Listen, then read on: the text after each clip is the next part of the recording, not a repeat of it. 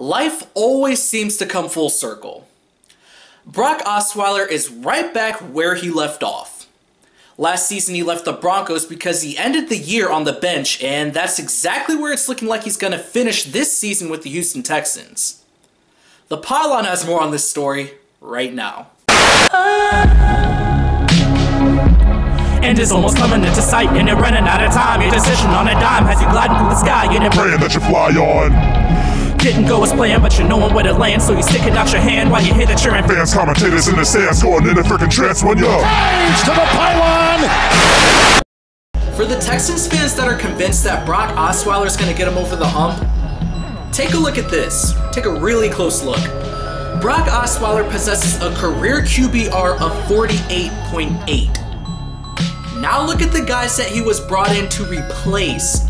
All of them had higher QBRs during their time with the Texans. And remember, Brian Hoyer was relatively solid prior to his playoff meltdown. Brock Osweiler had his opportunity. So what's Brock Osweiler's total QBR at this point in the season? His QBR comes in at a whopping 54.5. Worse than those guys in that last video, good for 24th best in the league.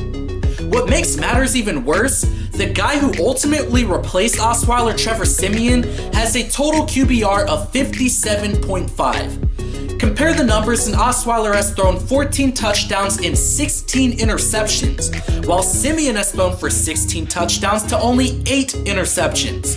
The Texans are paying for less touchdowns, double the interceptions, and almost 700 times the amount that John Elway is paying Trevor Siemian.